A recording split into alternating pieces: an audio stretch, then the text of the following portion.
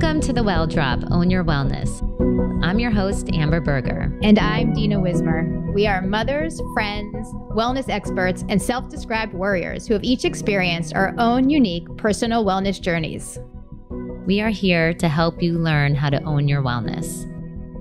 So Dina and we wanted to talk about who we are and how we even got here today. We are mothers who met through a mutual friend. I think it's all about, your community and that it takes a village to really raise your kids. And Dina is a huge part of that for me. Our sons met before they went to school in pre-K. And Amber, I'm going to cry thinking how old they are now, but okay. They're going into middle school now. And we'll just say we call them Bash Brothers. They really just kind of had such a wonderful, beautiful bond from the beginning, right, Dina? Yeah, they were brothers from another mother from the time they met, yes. And soon Dina and I realized that we also had a mutual love, and that was for wellness. We became each other's trusted advisors regarding who are the different wellness experts that we use as our advisors, and we started to compare notes and then even share and kind of give each other, referrals of, if it was our facialist to a functional medicine doctor to a craniosacral therapist for colonics. What else? The list goes on and on. Chiropractor. And I think we both, came to wellness from two different perspectives. And I think we want to show that there isn't really one path or one way to engage in wellness. And that really it's all about just starting somewhere and not throwing your hands up saying, there's just so much out there. It's just not even worth starting. That if you do the work, that the results in time pay off, and that it's really a marathon, not a sprint. And I think, American culture, we're all about quick fixes, what is like the best diet, this and that. And we've really lost touch with our bodies and connecting to our bodies. And I think, Dina and I are sort of in this new phase. We're in our 40s and becoming obsessed with perimenopause, which you can't wait to talk about on this podcast in depth. And really, I think it's important about reconnecting to your body and trusting your intuition and not just outsourcing everything. I think you can outsource in the sense of getting advice from a lot of different people and experts in their fields, but at the end of the day, gathering that advice and making your own decisions within your own body, yourself, and for your family. We've been fortunate in that we've been able to meet with a lot of experts. And part of what we wanted to do with this podcast is to help as much of that information be as readily available to as many people as possible. Wellness should be accessible for everybody. People should not have to wait until their situations become acute to understand how to care for themselves. And I think we both share a passion in helping to spread information about empowering your own health and your own health decisions before you become sick, so that it doesn't get to that point in manageable ways for all kinds of families. Yes, I totally agree with that. I think that is such an important point is, managing your wellness and doing little steps every day to help yourself regarding even if it's like a morning ritual, certain vitamins or fasting, whatever it is that's your starting point that you feel connected to, just start somewhere. And in time, keep adding to that routine, and that will lead to great results. Speaking of starting, your story started with your birth from the very beginning. Yes. I don't think I've realized until, recently, looking back, I think a big difference of us, like why listen to Amber and Dina, who are we? I think, the biggest part is that we are mothers and we've lived through experience. And I think, without even having necessarily an MD credential, like I may be, a health coach certified and I'm a breathwork master. To me, having some label to your name really doesn't matter. I think experience comes as number one, and we've both lived it. And, my story is sort of long-winded in the wellness department. I basically was born with intestinal atresia, and my mother will be on another episode, so you'll hear the story in depth. But basically, I almost died at 1 day old. And they discovered my intestines collapsed and I had surgery. I never really thought of it until recently. My mom explained to me that actually my stomach always sort of bothered me, but I don't really remember that. But eventually when I turned 11, I was diagnosed with JRA, which is juvenile rheumatoid arthritis. And at the time, the protocol was for aspirin. And so I was put on high doses of coated aspirin, which I believe then sort of ate into my intestines. And I was then diagnosed with Crohn's disease at 14 years old. And it took them a while, I would say months, until they could figure out what was wrong with me. It was to the point I couldn't eat any food. I was just eating baby food. I had surgery. This is going back into 1995. And Amber, your mother, though, always had a very strong intuition about how to care for you, right? I don't want to jump ahead to her episode. So my mom at the time was endlessly researching and advocating. I think my mom felt really betrayed by the medical community. You know, she was promised that being on that aspirin for me would not affect my stomach and it would be fine. It was coated. So I thought the medical community loves a one pill fix. Yes. No offense to doctors and everybody who donates their wonderful time. We certainly believe that everything we're going to be talking about supports that, but for acute purposes, yes, I think, yes, not for a long term. And I was probably yes, on it at least 1 to 2 years, in addition to having cortisone shots in my knee, my right knee. So then when I was diagnosed with Crohn's, and she was saying, is there a connection, right? You're trying to connect the dots. And I think a lot of what we'll talk about on this podcast is really being your own detective and connecting those dots. There's so many signals and so many messages. And the doctors all just, it's not even their fault. And I think this is like a big point to utilize doctors or experts at what they study in and what they do, but they're not also experts in nutrition. And they're not experts at trying to connect one body part to another because they're really so focused on certain areas and there's not really that much crossover. So it's more the academic, there could be some things that are done to help, but that's where the advocating comes from us. So we, as a person, you yourself need to do the research because you can't just rely on one person. They're not an expert in all fields. And I think that is a misnomer. Anyways, fast forward, had Crohn's, had surgery. What was the protocol after that? To go on prednisone, a steroid, indefinitely. That was the lifelong protocol. So after the whole Bayer aspirin fiasco, my mom and I were not feeling comfortable with that. And luckily, my aunt had a client out in LA that had just come back from a place called the Macrobiotic Institute and said, this really helped her son. Why don't you go? And before I went to a summer program, we said, okay, let's go. I vividly remember eating at IHOP and having chocolate chip pancakes and not knowing what the next step was going to be. But we really went in with an open mind and an open heart, and my entire life transformed in 1 week. I was on prednisone post-surgery, and after being at the Institute for 3 days, I went off my medicine and never looked back. And I was at the time, I think, turning 15. I am 42, turning 43 now. I've, knock on wood, never been on medicine since. And I just had a colonoscopy not that long ago, and I'm Crohn's free. And I say that I healed myself from Crohn's through the power of food.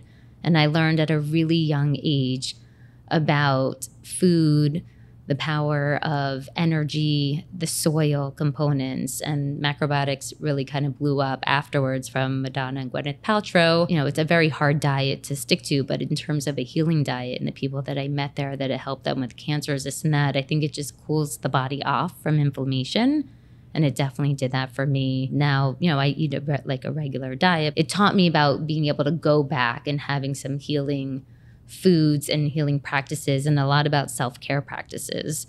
At the time, it taught me about traditional Asian culture, which was, shiatsu, Reiki, acupuncture, so many different modalities, which I then leaned on in my 20s, when I was working and had stress and didn't know what to do. And that's like when I would have so-called a flare up or my stomach would bother me a little bit. And I always lean back into that in order to bring me back to balance. How were your pregnancies? How did they affect your health? So interesting. So a lot of times they say if you have an autoimmune disease, when you're pregnant, your autoimmune disease won't bother you. But I was pregnant with my first child at 31 years old, or 30. I was pregnant at 30 and I had him at 31. So I was a little nervous, and I think our parents were nervous, not knowing what does that mean. She has Crohn's. Even though I technically felt fine, I was completely fine. Really. I was totally fine throughout my pregnancy. Once I became a mother, my wellness kicked into a higher gear. When I first had my son, I really focused on the quality of his food. I changed all of our food to make sure that it was organic, number one. And if everything couldn't be organic, I really learned from the environmental working group what the Dirty Dozen was and what the Clean 15 is. And if you don't know what that is, we will be getting to that in detail. and also regarding a delayed vaccine schedule. But it wasn't until actually I had my second child at about 34 that I didn't necessarily recover the same. And I sort of had to lean back into my old roots and figure out, what I needed. And it started with doing a lot of different lab work, testing my hormones, checking for heavy metals in my body, and really build myself back up with the help of a nutritionist and functional medicine doctors. So when I was in my 20s, I luckily was introduced to Dr. Frank Lipman, who really helped me survive the stress of everyday work in my 20s and into my early 30s, and helped me get pregnant. He helped to sync my cycle. What used to be 40 days, he got it down to 28 days through acupuncture and supplements. And that really inspired me to stay on top of my body and always check my lab work every 6 months. After I had my daughter, I sort of fell apart again, and I had to lean back into what Dr. Lipman taught me and start testing my body again twice a year and build myself back up. And it was through that I started to really start to make small changes in my everyday to make sure I took care of myself first before I was able to even take care of my family. And it was through simple practices such as breath work, even making myself a coffee in the morning. I think that's a huge ritual of starting your day off with the intention of helping yourself first before your family. We're such moms and we're such givers, and all we do is give, but sometimes we forget and always put ourselves, they say, last on the to-do list. And it's really so true. Yep. And I think I struggled with that for years too. But you are the core and the center of your family. And if you are not well, then the rest of the family can't thrive either. Yeah. And I think it was fine with one child. I was able to get by. But once I had two, I think I ran myself into a wall, and I really had to realize I got to put myself first in order to keep going. And it was through that experience that it led me to discovering I love helping people. I think that's at the core of who I am. Every job I've had, it's always been about helping others. And again, trying to help. My husband was sick one time. I discovered salt therapy, opened up a wellness studio. I was so inspired by it and wanted to share it with more people. Interestingly enough, life always throws curveballs. Once you feel like you're in your groove, I'm feeling good. My body felt strong again. I was mentally feeling amazing also. It wasn't until my son actually had strep throat 2 to 3 times in a row that I did give him a course of antibiotics because I was scared. I know that sometimes strep throat can lead to pandas. How old was he then? 8 and a couple months. This was second grade. This was the second grade, exactly. I remember this very, very well. And he didn't feel great. His stomach was hurting him, and he never had digestive issues before. And after the second round of antibiotics, I always followed it with probiotics. I've been giving my kids probiotics since they were born. I knew something was wrong. So I said, there has to be something else. We need to do some more testing. And again, just trusting, a mother's intuition. And just to note, this was right before COVID started. Yes, too. It was a crazy, in hindsight, it was a crazy time. An insane time. This was Thanksgiving of 2019. And he was diagnosed December of 2019 with Crohn's disease, which for me, was gut-wrenching. I was trying so hard to have him not get Crohn's. I didn't want him to go through what I went through, even though I came out on the other side. It's interesting, even with the same diagnosis, same family, you both have 2 different journeys. We went on a 12-week liquid diet for my son, who was 8.5 years old. Which, I remember this well. Wild. And thank God for Dina and her son, and all of their friends were so supportive of my son, who was coming to school with these drinks and he wasn't eating. And he's 8.5 years old. It's pretty wild, the mental fortitude that he had, and really the trust even having in me of saying, let's try this, because the protocol was to be on steroids, which we did do for 6 weeks to just get him out of this hyper painful state. And so I said, let's try this more natural method. And it actually didn't work for him. And it did help all of his labs, interestingly enough. But I have to also give Brandon a lot of credit. He is such an amazing kid, always has been. But this is a huge example of his maturity and his understanding. And okay, I just remember there was no complaining. He did what he had to do, and he's really exceptional in that way. If it were my kids, I would have had a lot of complaining. Yeah, I mean, it's pretty mind-blowing to us and my husband and I, even today, that he just was on board from the start and said, okay. And I guess it's the power of even at a young age versus an adult. Like, it's mind over matter. He just is like, all right, I'm going to do it. And he is a huge foodie. I don't know if you met a child that's more foodie than my son. And he actually had no problem because he was satiated. You're not hungry. And it was actually tasty. Unfortunately, he was in enough discomfort that he knew he had to do something. I mean, it wasn't like he could function the way that he was. I think that also contributed to his willingness to do what it took to be able to live a normal life again. It was interesting to see that actually all his lab work normalized, but then we did a pill camera test. He started February, and by June we did another test. Now we're in COVID, okay? I mean, it was wild. I mean, it was almost like easier that he was on a liquid diet in COVID. We didn't have to worry about him for the food stores because that was mayhem at the time. But in June, we retested him, and internally, he was still super inflamed. And I really didn't want to do medicine, but it was sort of, again, when it's an urgent matter, medicine is amazing and does amazing things. So we did go on medicine, very strong medicines. And every time he got these infusions, I would hold my breath and just, pray. I would literally sit at night reading medical journals. That's just what I do. Like, I think as a mom, you don't stop advocating for your child. And I still would always come to the doctor's appointments with questions and question the doctors and challenge the doctors in the nicest kind of way, but really come prepared and not just say, okay, here's my child. You have them and I'll do whatever you want. And maybe it's because of my background that we've already had issues with medicine for myself in the past, and I saw the damage it did to my body and led to Crohn's. I was afraid, you have to look at the side effects of these medicines. And this is like a resetting of your mind. And I have to say this to my husband, look at the side effects and just assume that might happen. Are you comfortable with that?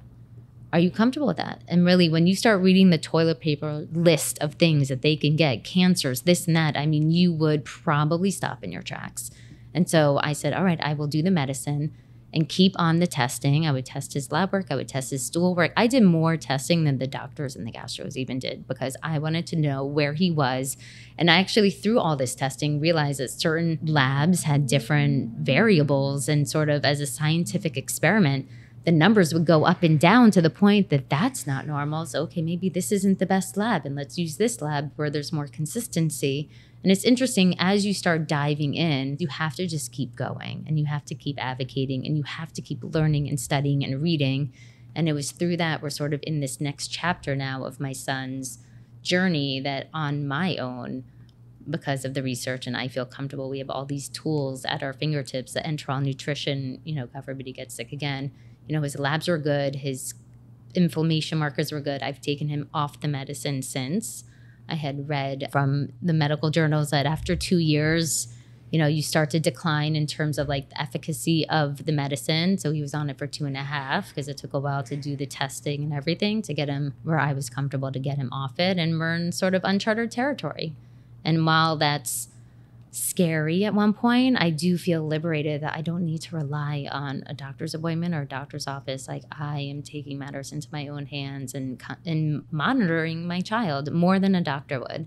And hopefully that story can empower other moms to do the same for their children. And hopefully when they're even healthy, like you said, like, don't wait till they're sick, but we should be doing lab work, not just once a year. It should be twice a year. So that if something starts to show, like, who knows, if I was like doing it for my kid back then, maybe Brandon was showing signs of inflammation. I have no idea. I think the word you used a couple of times in this story, also journey, it really is a journey. There is no destination. We're never going to eliminate sickness, right? Totally. I mean, that's part of life. That's part of living.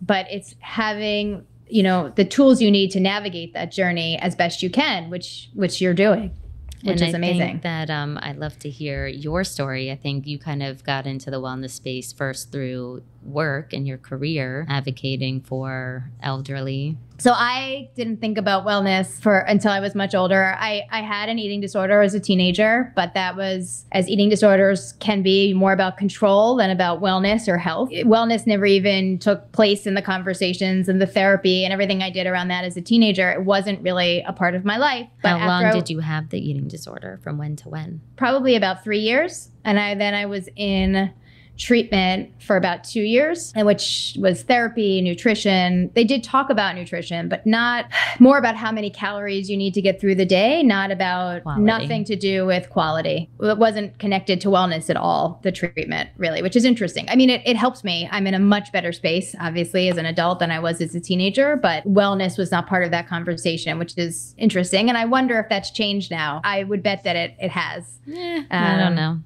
Well, I would hope that it has, let me say. The nutrition that the hospitals were giving us was just sad. Yeah. Well, that's a whole other story. Yeah. And then I went to law school and I ended up working with older adults and people with disability and access to healthcare issues. So I spent 15 years advocating at nonprofits, helping people navigate the healthcare system, trying to access care. Always it was for acute situations, kind of when the things were so bad, there is no easy fix. It struck me how our healthcare system, it is shocking how we really do only address situations when they become acute, and how frustrating it is as a lawyer, which I loved helping people and I loved working with this population. There wasn't much I could do in terms of really solving the larger issue or the root of the problem. We were just advocating for insurance coverage for a prescription drug or a surgery, which is helpful, of course, but there's so much more that can be done. Doctors don't talk to each other, as you mentioned. There's a different doctor for every part of the body, but of course it's all connected. And our systems in this country are not good at allowing doctors the time to talk to each other because they're not compensated for that time. For doctors who want to have those conversations, it's extraordinarily difficult because the system doesn't support it. Our system is just so flawed in so many ways. We do a disservice to our communities because people don't have control over it. It's a sick care system, and I think it's hard for people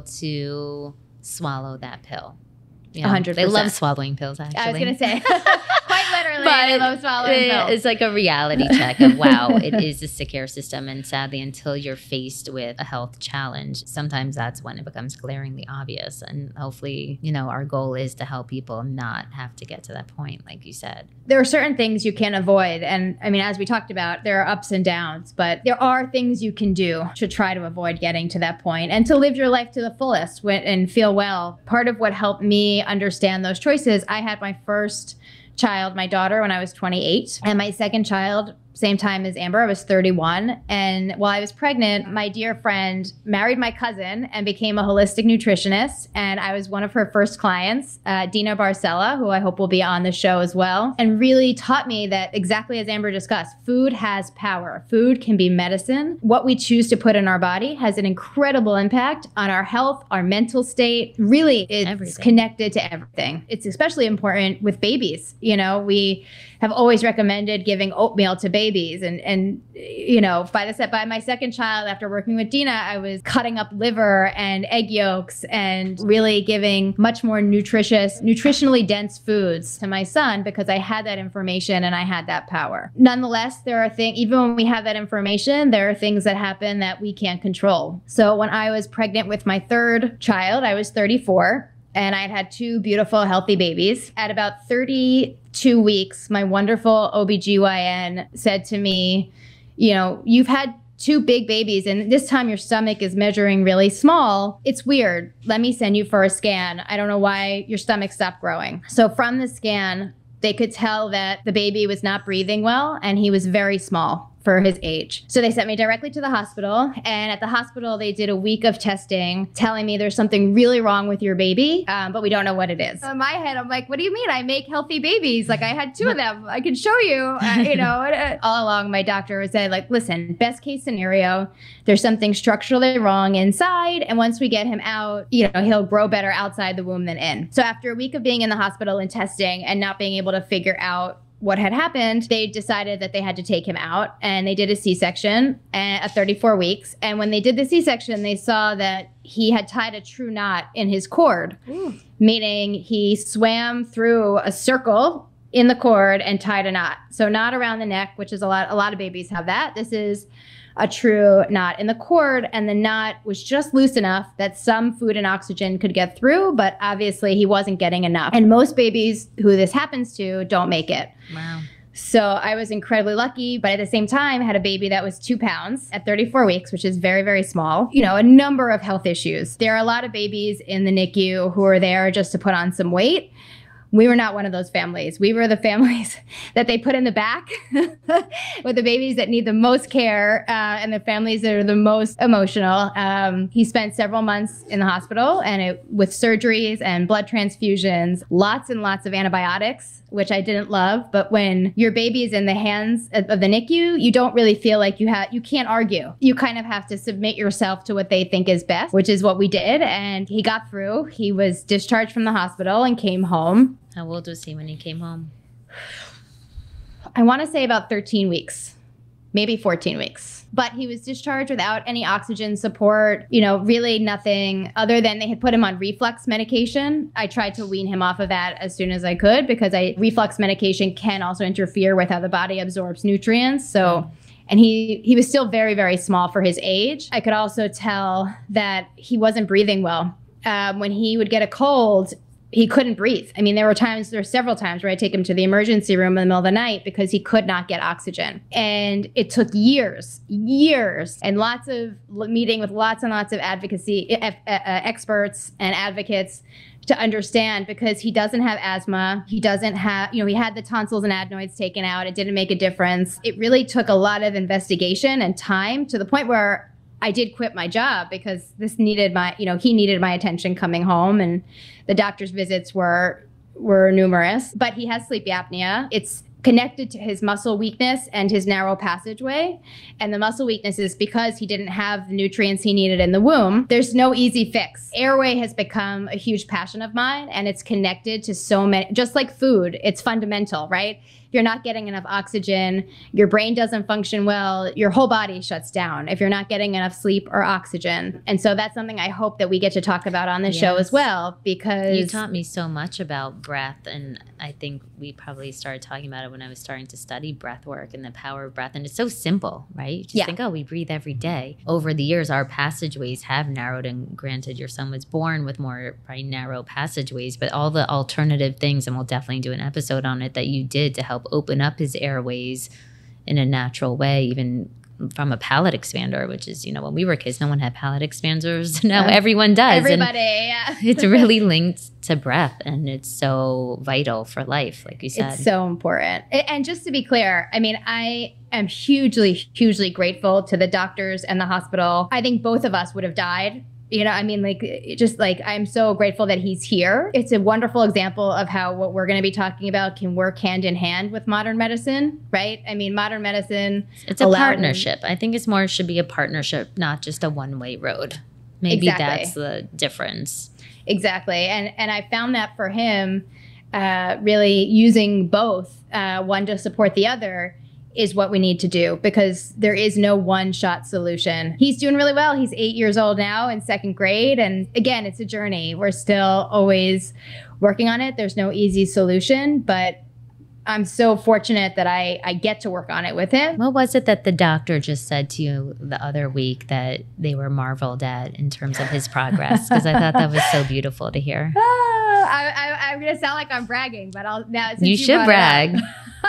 We did a neuropsych for him because he has some memory issues, and which are probably linked to the sleep apnea, to the lack of oxygen. But the doctor who did the neuropsych said she had never seen a child who had his birth history rebound as strongly as he did, that he's so functional. It is amazing. His body was in such distress, but the brain was pretty protected. Given his traumatic birth, he is an extremely functional child, and I'm so grateful for that. And I do really believe that that's in part because he was able to have a mix of modern medicine and alternative therapies to support him as well. How would you say from this experience, you had to, he's 8 years old now, what are the therapies that you really delved into that were more alternative? I don't even know if you would consider alternative, because one of the main things that really helped him was orthodontic work. And but you did an alternative version of that. We did, yes. No, I mean, when you're running around New York City looking for an orthodontist for your 2-year-old, everybody thinks you're crazy. I'll tell you that, which is what I was doing. But I knew that this is. How'd you know? We took his tonsils and adenoids out, and we did a sleep study before and after, and the sleep apnea number was exactly the same. So you knew he had sleep apnea before he was 2 years old? Yes, we did a sleep study at about maybe even before 1 year old. And then usually for many people, taking tonsils and adenoids out will resolve that. For him, it made zero difference. And they wanted to do another second surgery that was further down. It was so serendipitous. I happened to be in Philadelphia where I grew up, and my dear friend is a dental hygienist, and she said to me, have you spoken to an orthodontist? Because there are people who specialize, orthodontists who specialize in airway for young children, and that can often be connected. And I could hear the trouble breathing in here. I mean, it wasn't coming from here. You could hear it in here. Right. I couldn't find anybody in New York City at the time. That's changed. Now there's a lot of people who do airway work, but at the time it was incredibly difficult, and people thought I was crazy because nobody works with children that young. But that's part of it. I mean, we've also done acupuncture, chiropractic work, nutrition. He's currently seeing an Ayurvedic doctor. There's many pieces. Right. We've really delved in, and I feel very, very blessed that we can do that. And that's also a huge motivation to bring experts in and interview them and share that information. Because again, you know, I worked for years with people that can't afford to pay for that information. And so at least knowing what you can do at home and at least knowing what's available, I think is a first step to helping make that information more widely available. Absolutely. I think, you know, with this podcast, The Well Drop, we really want to give you drops of everyday information, sort of the cliff notes on wellness. You know, we've lived it, we've done the work, we've done the research. And I think there's nothing greater than mothers. You don't know until you become a mom about like how protective you'll become of your children and your family. And, you know, you really bring out that mama bear in you. You do anything for them. You would do anything for them. And sometimes at the sacrifice for you, but really at the end of the day, I think Dina and I sort of learned at the same time, because Dina and I were friends by then, like you really also have to put yourself first. And that is such a powerful message. And I think in the wellness space, through all the research I've done, there's not that many female voices out there. And I've really learned, and I hope to advocate for women. And we really want to interview as many female experts as possible to show that like the female body is just different. And many clinical studies, unbeknownst to me until now, were done really on male bodies. So even anything from like fitness to food, it's not based on our demographic. And that's a big difference. We're differently hormonally. Our makeup is so different. And I think that we really want to dive into that and help share what, you know, we are learning on our own with you guys. Yeah, we need to connect back to our moon cycles. Yes, cycle. I mean, Dina and I are all about seed cycling. And it's more things I look at it from, yes, it's for us and we want to share amongst, you know, adults, but really also to then teach our children. We both have daughters, and I want my daughter to be synced with the moon cycle. We weren't taught these things as a kid, and seed cycling, and that can help with cramps and moodiness and really kind of keep you at a cruising altitude. And, you know, unless you're educated or tap into that knowledge, I think it could really like set you free for, you know, years to come. You know, some people have really harsh cramps when it's their cycle time. I luckily hadn't, but I'm even learning that now that we're entering this perimenopause state of like the importance of that, because your body's always changing. It's kind of like, how do you just like stay in the rhythm? But you got to connect to that rhythm in the first place. Totally. And it's amazing how connected that is to mental health as well. I am fascinated by the connection, the cyclical connection between our mental health and our physical health, and how one feeds the other. I'm a huge believer in that holding on to pain and grief affects you physically. The bacteria in your gut affects you mentally. And your muscles hold emotions too.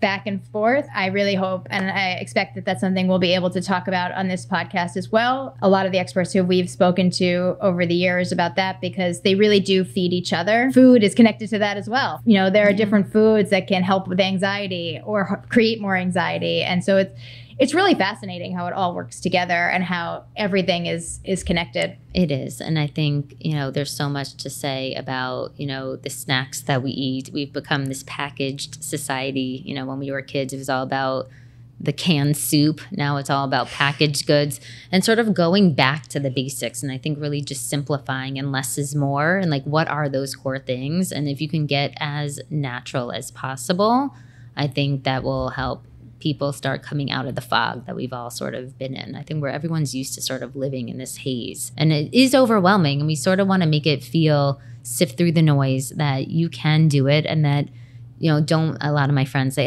just it's a lost cause, whatever, it doesn't matter. So if you're not even doing it for yourself, I'm sure you definitely want to do it for your kids.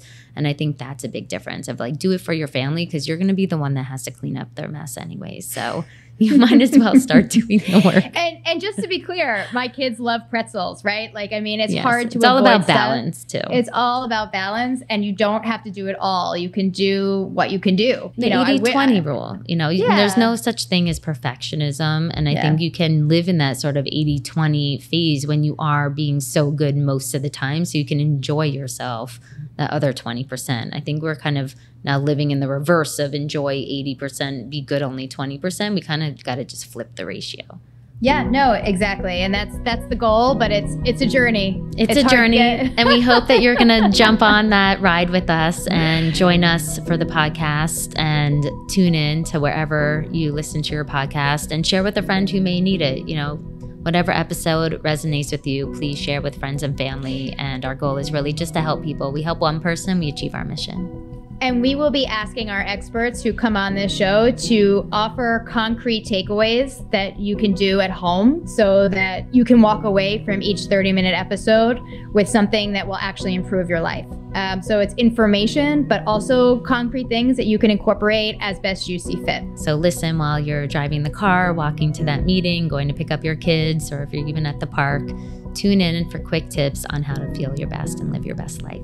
Thank you so much for listening to this episode of The Well Drop, Own Your Wellness. Please subscribe to The Well Drop on Apple Podcast, Spotify, Amazon Music, Google Podcast, or wherever you listen to your podcast. Share with a friend who we can help too. Follow us on social media at The Well Drop.